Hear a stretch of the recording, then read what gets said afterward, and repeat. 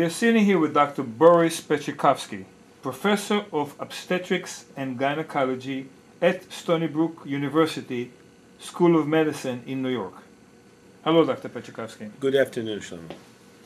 Recently, you published an article in the Journal of Neonatal Intensive Care on C-section in premature deliveries.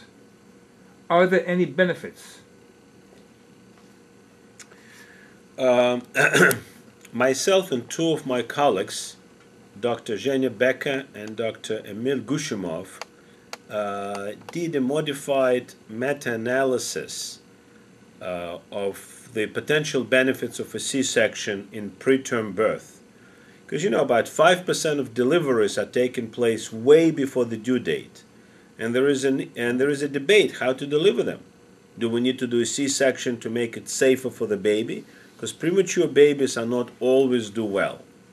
And as a matter of fact, our meta-analysis was very similar to the data that we obtained previously, that there is no clear benefits of a C-section in premature deliveries, with the exception of breech delivery, when the baby goes head up, and obviously it's very dangerous to pull the premature breech baby from the vaginal canal because that can cause brain trauma.